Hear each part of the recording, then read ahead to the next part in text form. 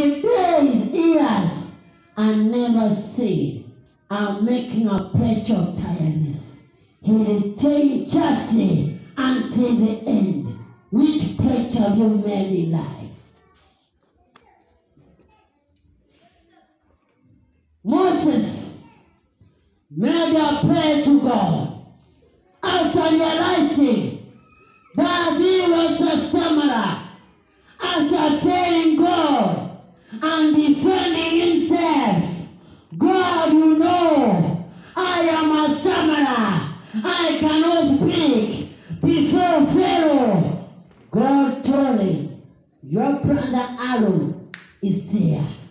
After that one, Moses prayed to God, I, your servant God, you have set me aside to lead your children in this vineyard.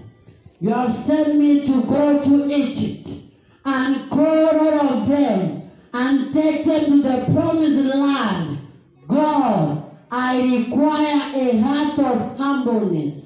What pledge have you made in life?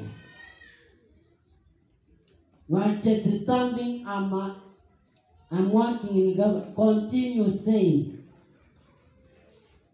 Moses said in his leadership, I was in Pharaoh's house for a period of 40 years.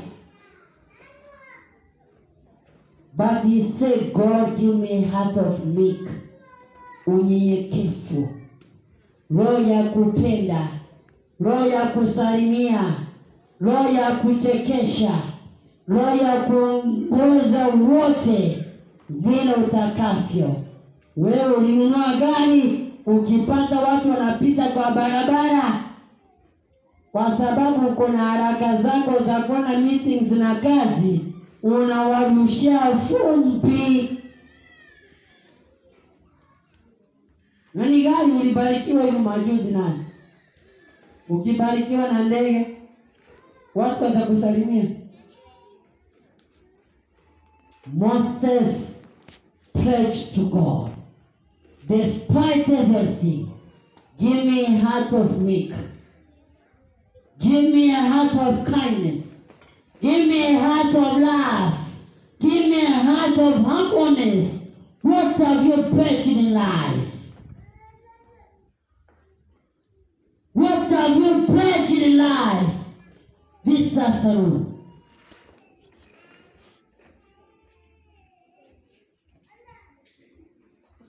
Mary Magdalene said, yes, I'm a prostitute. Yes, nimetanga mbali na uso wa Mungu.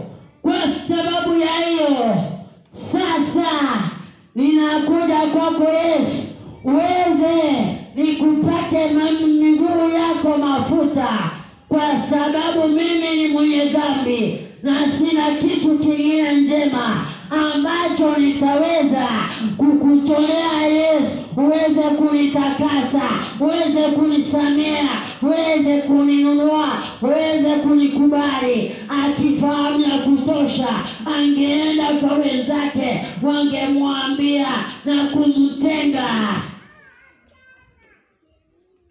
What have you pledged in life? Even the prostitutes are preaching before God. What is important? They need forgiveness. What are you preaching in life? Sisi zote ni wenye dhambi. Ni nini ambacho unataka kutoa ahadi yako mchana wa leo ili Yesu aweze kuitimiza kulingana kibali chake? Do not delay to fulfill the pledge, because God has no pressure in force.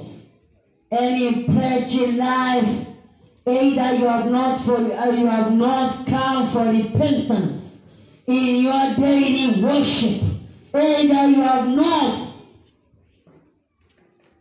humbled yourself, either you have not been trustworthy Either you are not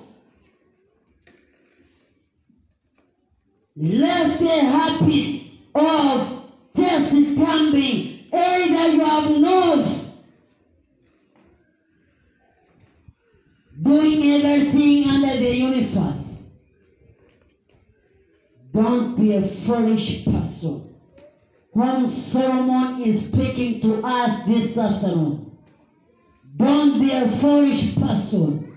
Every pledge you make, every promise you make, either in public or in church or in your house, may God help you, because He had not to implement it. He had Solomon to implement it. He had Mary Magdalene to implement it. He had Moses to implement it.